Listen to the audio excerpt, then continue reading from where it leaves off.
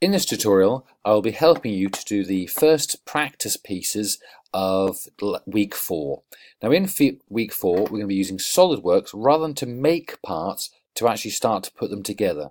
So ideally, when we'd finish, we'd end up with a part that looked like this. So it's obviously two sections, just like how you've glued it together as well. But obviously, if I look at that, that's 1, 2, 3, 4, and the back piece, 5 parts on this top one.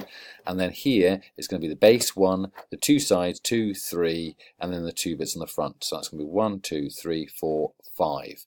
Okay, or obviously there's inner parts here as well. So there's a lot of pieces that we need to put together.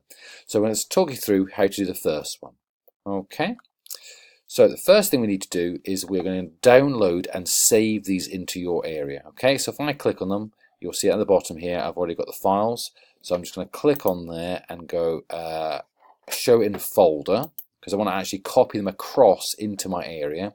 And it was base bottom and I think base back. Okay, so I'm just going to grab those two. So I'm going to use the shift button to select both of them.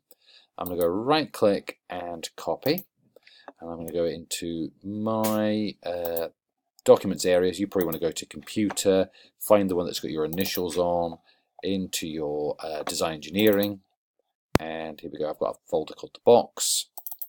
And I'm just going to go right click and paste. So I'm copying, so it's really important that I copy those across. I'm not trying to open them, because if I open them, they'll open as parts. And I don't want to open them as parts. I want to make a new assembly, and then I'm going to bring these 2 parts into that and bring them together. Okay, so I'm just going to open up SolidWorks, and I'm going to go File and New, and I'm not going to pick Part because I don't want to make a new part. The parts are all done for me. I'm now going to select Assembly. So click on the middle one here and say OK.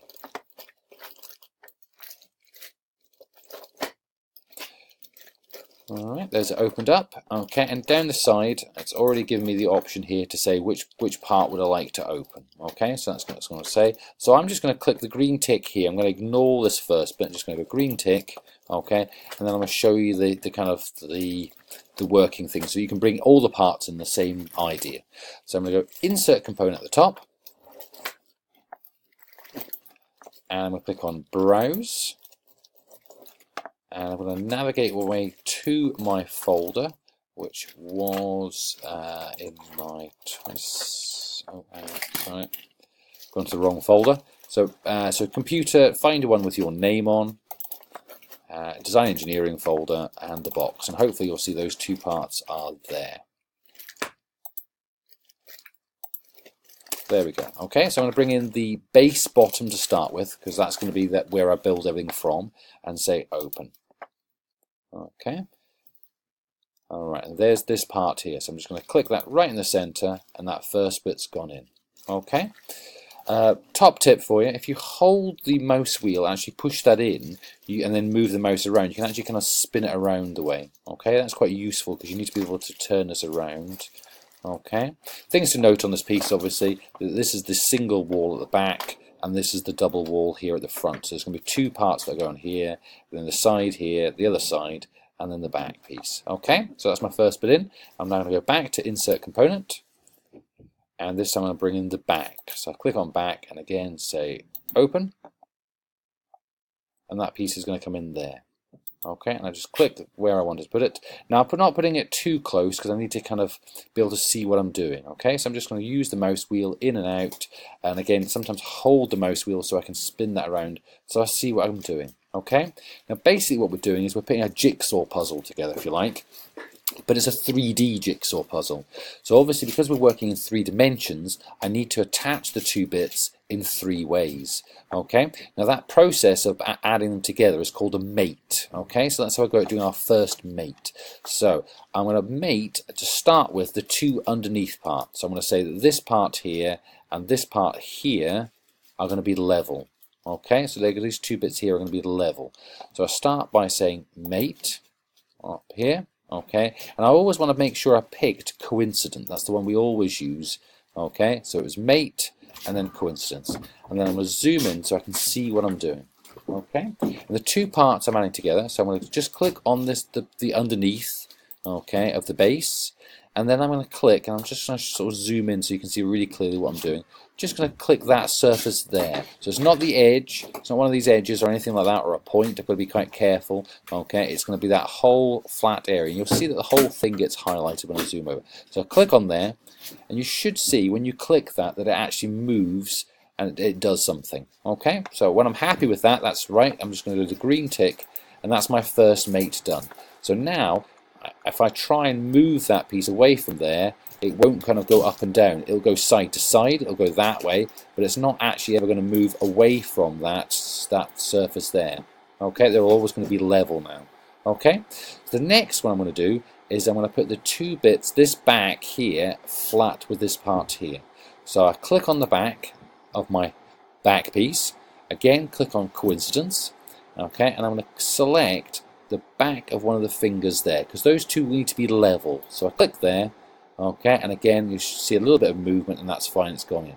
So I push the green tick to say that I'm happy. Okay, so if I zoom out the way now, okay, the only parts where it'll move is that way. It can't move up and down, it can't move sort of side to side, all it can move is across the way. Okay, so it's not quite in yet, so I'm nearly in. Okay, so what I'm going to do here is I'm going to look at two of the fingers where it needs to join together. So when it's finished, it should be kind of almost in there. So I'm just going to slide it a little bit to the right, just so I can kind of get in and see what I'm doing. Okay, so just sort of position myself so I can see what I'm doing.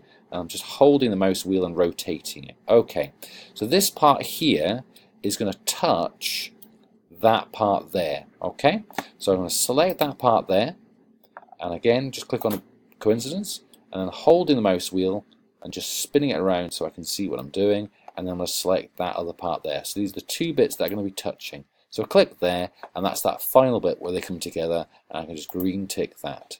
Okay, so there's my first part of the mating done. I've added the back to the base.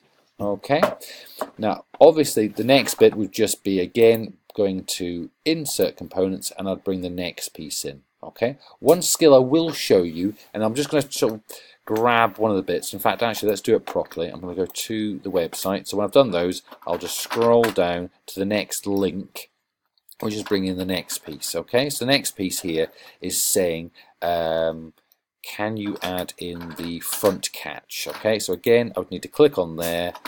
Again, I need to open it in the folder, so show in folder. I would need to, this is called the base front, so I just need to copy that. And again, that's going to go into my design engineering folder. So I click on computer, design engineering, the box, and paste into here. Okay, so I'll bring that bit in.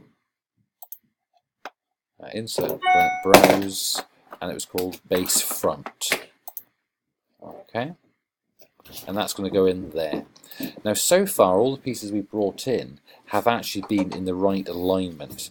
Now, it might happen to be that the piece comes in and it's completely the wrong way around. So I'm just going to briefly show you how to do that if it's wrong. Okay, so if it's wrong, you need to just right-click on the piece that you're interested in, and about halfway down you'll see the option of Move with Triad.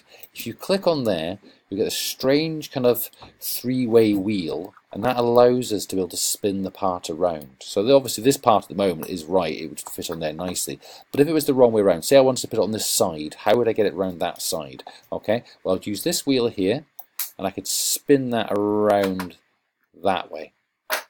Okay, and then what I'd do is I'd sort of move it over to here, and then I'd be able to just do my normal mating thing there.